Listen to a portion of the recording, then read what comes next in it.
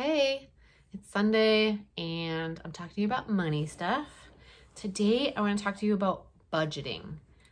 I know that the word budgeting gets kind of a bad rap. Call it a spending plan if that makes you feel better. That sometimes does actually make me feel a little bit better. So let's talk about spending plans. It's not everybody's favorite thing to do, but here's the deal. You're a grown-up now. And it's important that you're responsible with your money.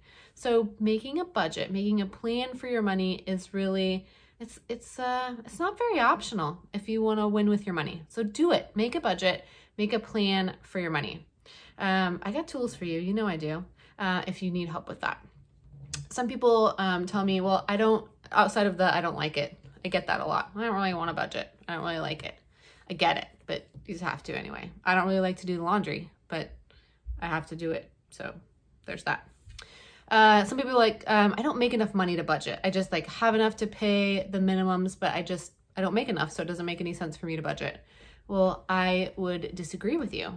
What I would say, somebody is creeping in, close the door.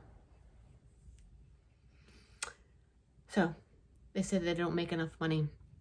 Usually when you budget, almost always when you budget, you end up finding money elsewhere. You find opportunities for you to trim and you end up giving yourself a little bit of a raise. So if that's not incentive to do a budget, right? I don't know what is. Nobody else is getting a raise right now. Third, some people say, well, I make plenty of money. I don't need to have a budget. I've got more coming in than I need. Well, here's your opportunity. Your opportunity is to be intentional with your money. So if you can be intentional with your money, make a plan for that money, even if it's lots of money, you have more opportunity to build wealth and intentionally do that. So be intentional with your money. Create a budget. It's like, I would say you're planning a road trip, right? A road trip, when you plan it, you're like, all right, we're going to go to Disneyland. We're going to drive there because that would be crazy, but whatever. Some people like to do that.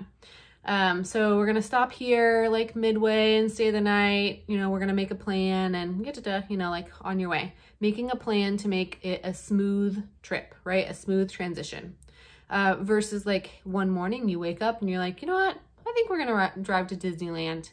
And then you just get in the car, you don't pack anything and you stop and you have to buy some clothes and stuff.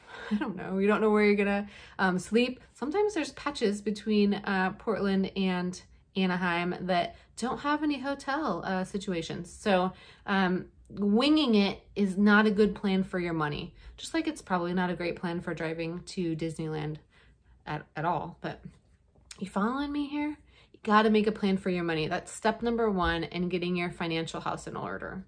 I hope that you're having a beautiful Sunday afternoon.